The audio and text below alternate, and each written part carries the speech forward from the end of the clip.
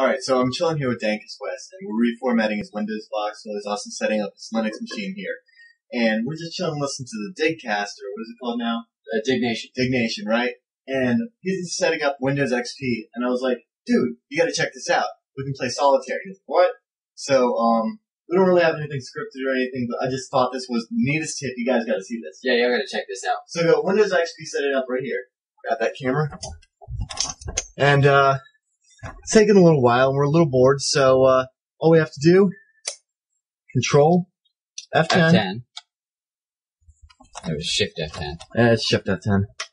One of those, it's F10. Shift F10. Shift F10, we get a nice little command prompt here. So now all you need to do is just type start, space, click into the window first. Whoops. Start, Space, SOL. SOL. Look, we've got... Bam! Solitaire. If you ever get bored while installing Windows, you can play Solitaire during the install. Not just that, close that, man.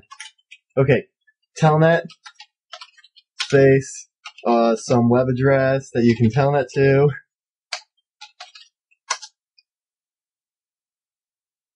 Isn't that sweet? Check that out. Look at this. Check that out. Look at this, kids. You got a Unix login right here.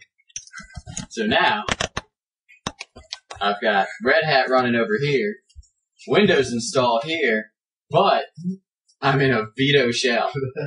Well, Vito's the name of the box. We're in a bash shell right here through Telnet. So later on, we'll show you how we can set up Synergy and go back and forth between all these. But until then, let's get back to Dignation. Right.